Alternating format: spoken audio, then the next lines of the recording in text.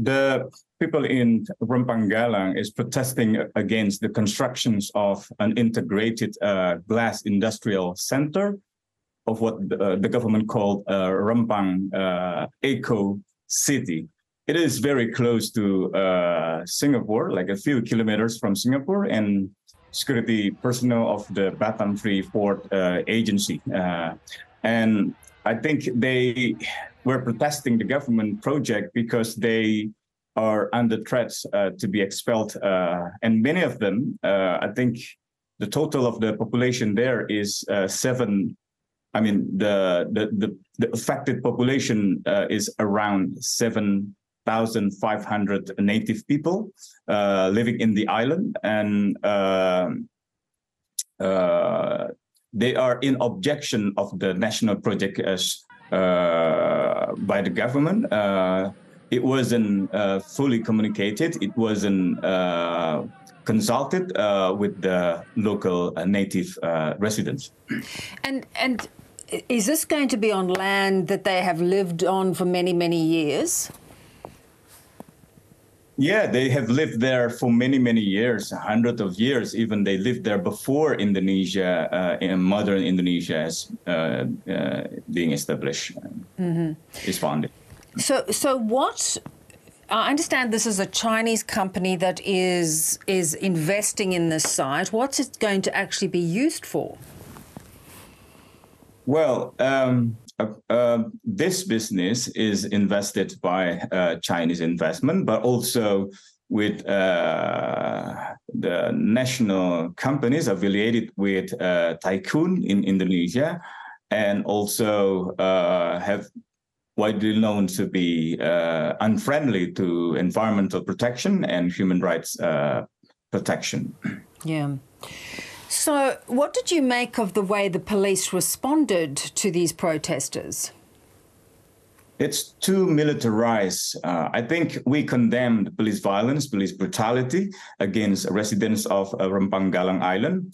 I think this is not the first violence related to the constructions of national strategic projects that threaten local communities, that threatens indigenous communities in Indonesia.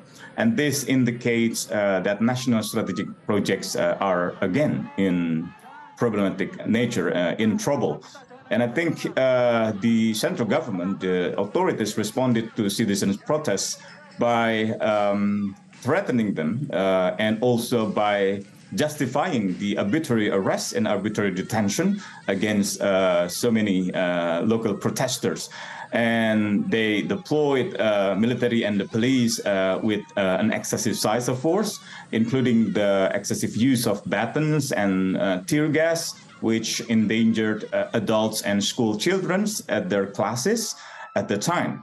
It is difficult to justify that tear gas entered the school area for Amnesty because it was blown away by the wind, as claimed by the police. And I think the excessive actions clearly degrading human dignity, degrading human rights as recognized by Indonesian law and international human rights obligation of Indonesia. Yeah.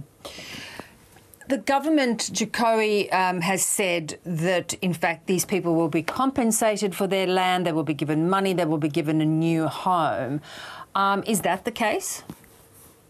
Yeah, the government promised to relocate them and also give them some money, but it wasn't through a meaningful participation and consultation. And therefore, the native people of the island or from the island have consistently and constantly rejecting the construction of this business center.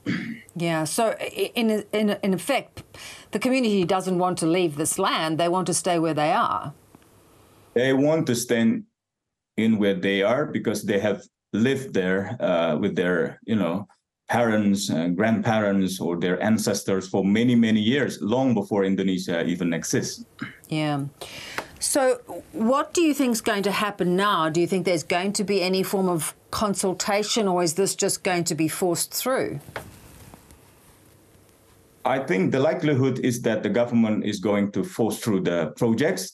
learning from previous many other national strategic projects led by Jokowi's administration, it has always been, ignoring people's aspiration. It has always been sidelining the importance of human rights, the importance of government obligation to inform them, to consult with them, and to obtain a free and prior informed consent from the native people, including in West Sumatra. A couple of months ago, there was also a militarized approach against the local people who reject the constructions of similar national strategic project. And also last year in Wadas, Central Java, in which the government also forced through the constructions of national strategic project without consulting with the local people. So this has already been a pattern of Jokowi's administration, and in implementing the development agenda, the implementing the investment projects without consulting first with the local community, including in West Papua, where indigenous people have no chance to really, to be informed or to be consulted, let alone to be given a chance to give their consents over the land grabbing or over the expansion of palm oil or expansions of the new mining areas, such as in Central Papua. Yeah. And from past experience, do you think the communities will be properly compensated if they are forced off their land?